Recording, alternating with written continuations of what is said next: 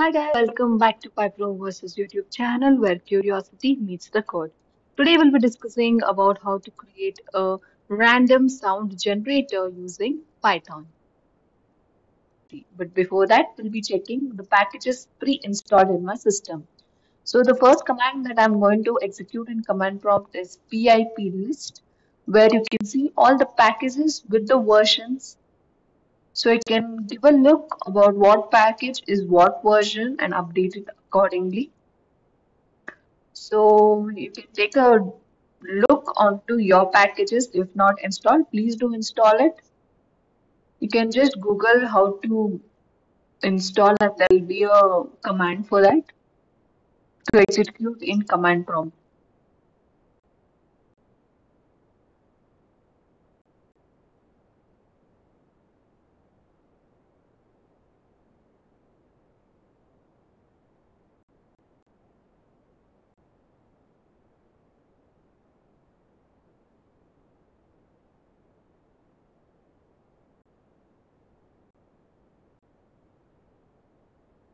Another command to check for all these is pip freeze, which gives a similar output where packages with the version will be mentioned. So let's quickly just dive into the program, starting with importing the packages that are required for the programs. So here you can see we have imported NumPy, which is a numerical computing library, and also we have imported Pygame, which is used for multimedia applications such as video game development, providing functions for working with sounds, graphics, and input devices. And also we have also imported PyQt Q widget and Q application main window, QV box layout widget, and push button, which are used for GUI application with PyQt. So moving on, we have a class called sound generator under which you have a function called init, which is the GUI interface, and we have init pygame, and also we have definition of face sound, and also we have a function for generating of sound. So let's go one by one. Firstly, starting with the function of init self. So here you can see DEF in itself. This line defines the constructor method for sound generator class, which is called when a new instance of the class is created. And we have super.init. This line calls the constructor for the super class, which is the Q main window, initializing the inherited attributes and methods. And we have self.set window title sound generation. So we are setting the title as sound generation and the geometry, the self.set geometry 100, 100, 400, 400. So the first two are the x and y coordinate and later followed with width and the height required. And coming down, we have central widget is equal to Q widget. This line creates a new instance of Q widget class which serves as a central widget for the main window. And coming down, you have self.set central widget. This line sets the central widget of the main window to the central widget created above. And we have layout is equal to QB box layout. This line creates a vertical box layout for arranging widget vertically. And we have self.sound buttons is given into an array. This line initializes an empty list of sound buttons. And we have a for loop for I in the range of 20. This line starts the loops to create 20 sound buttons. We have sound buttons is equal to Q push button sound I plus 1. This line creates a new push buttons with the label indicating the sound number, which is sound 1, sound 2, etc.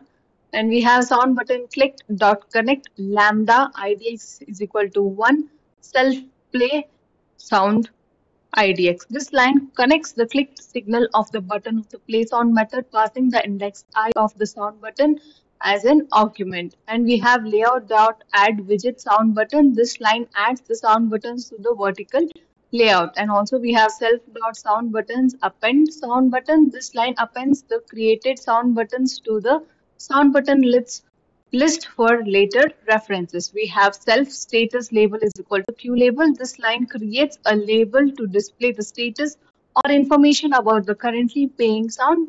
And we have layout dot add widget cell status layer. This line adds the status layer to the vertical layout, and we have central widget dot set layout.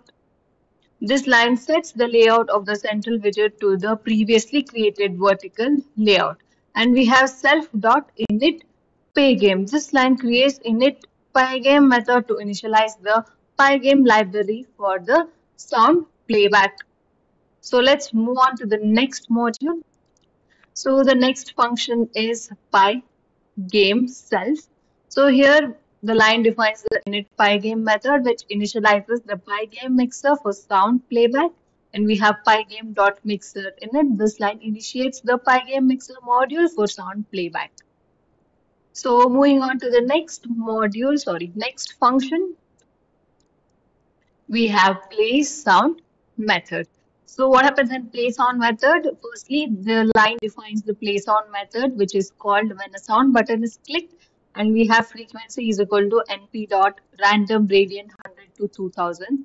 So this line generates a random frequency value between 100 to 2000 hertz for the sound, and we have duration is equal to np dot random uniform 0.1 to 1 random duration in seconds. So this line generates a random duration between 0.1 second to 1 second for the sound. And we have sound data is equal to self dot generate sound frequency duration. This line generates the sound data using the generate sound method based on the random frequency duration.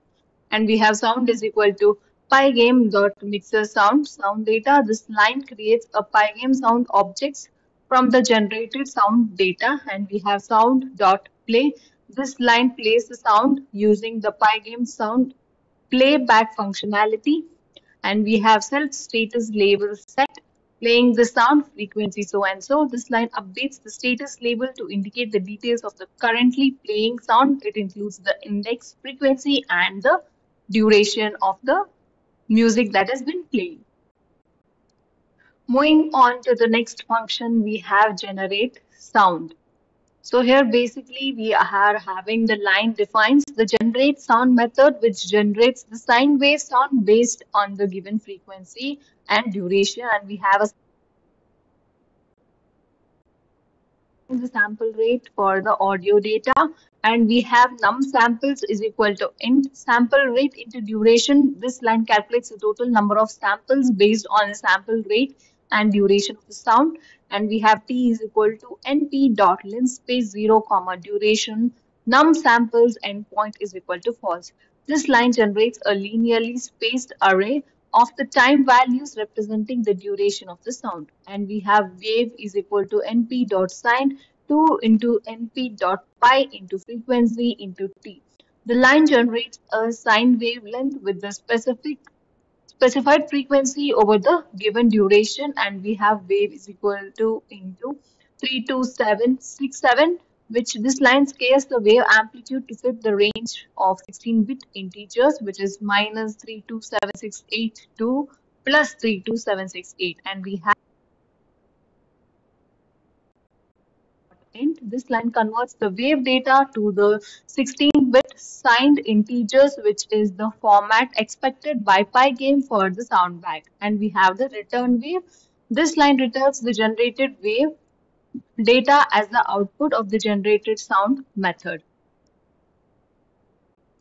Moving on to the code that executes this entire program, we have if name is equal to main. This line checks if the script is being run as a main program, and we have app is. This line creates a queue application instance which manages the GUI application control flow and the main settings. We have window is equal to sound generator. This line creates an instance of the sound generator class representing the main window application. And we have window.show. This line displays the main window of the application, and we have sys exit app execution. We have this line starts the event loop of the application by calling execution method of the queue application instance. The sys.exit calls ensures a clean exit from the application when the main window is closed or the application is terminated. So quickly let's see the output of the program.